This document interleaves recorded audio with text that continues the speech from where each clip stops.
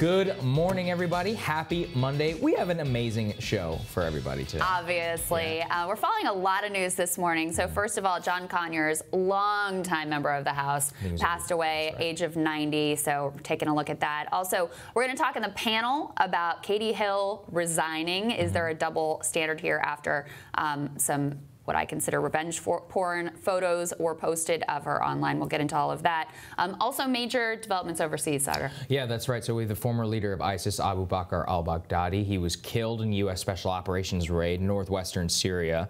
It was a pretty crazy raid. I mean, the details that the president laid out on Sunday were really remarkable. Basically, U.S. Special Operators staging in a base in Iraq, flying over hostile territory for 2 hours almost. Very, very low level. They actually even took some incoming fire from people who saw the helicopter, and they neutralized gunfire on the ground, got to this heavily guarded compound. They basically cleared everybody out of the compound, killed or captured everybody else, took all the intelligence. Baghdadi himself descended into a tunnel, which was apparently a dead end, and he went into the back of the tunnel. He took three children in the compound with him, blew himself up with a suicide vest, collapsed the tunnel. Yeah, I mean, he's a despicable man and a rapist. Absolutely, one of the most evil people on the planet, probably. Yeah, let's not forget. I mean, he raped and captured an American citizen, Kayla Mueller. She was I think she was a Red Cross worker working in Turkey, passed into Syria, pure humanitarian intentions, captured by ISIS, was kept as a personal slave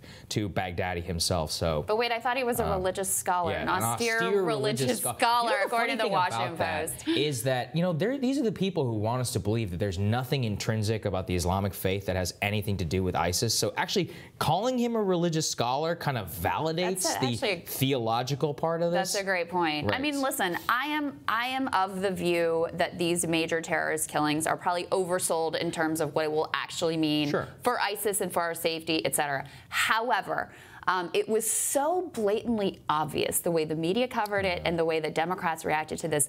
They cannot give Trump any credit on anything. I can't stand Trump, but listen, you beclown yourself when you went all in on, Osama bin Laden is dead and Obama's a hero and all that, and then when a similar thing happens under Trump, to the extent that any president deserves credit for these things, which frankly a lot of the credit should lie elsewhere, but if you gave Obama credit, you kind of got to give Trump some credit here too, and not they parse the words. Of course, he has a very different way of celebrating, the killing of terrorists than Obama did. Was the photo staged? All this stuff, and I think most Americans look at it and go, "Come on, guys, just give him a little bit of credit."